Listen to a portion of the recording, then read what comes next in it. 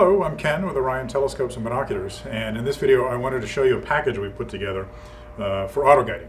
This is the StarShoot AutoGuider, which has been a tried and true autoguider for us for many years, coupled with the 60mm multi-use guide scope.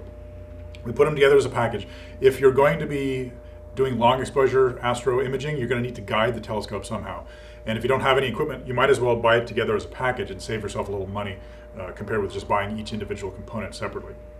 So here I've got it attached to a little 80mm triplet, and the idea with this is when you're shooting long exposures, you're going to want to lock onto a star with a separate guide scope and make sure any last residual errors in the gears or polar misalignment are taken out, so you get a nice sharp round star.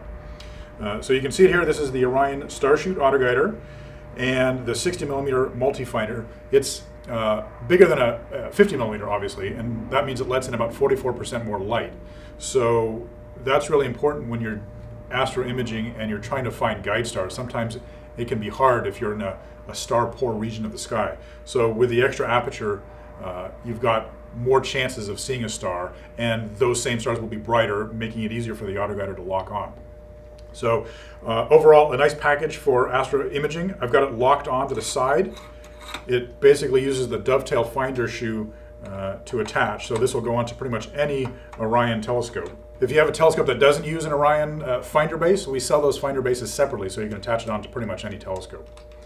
All right, well, there you have it, the Orion StarShoot AutoGuider and 60mm guide scope package. Thank you very much. Clear skies.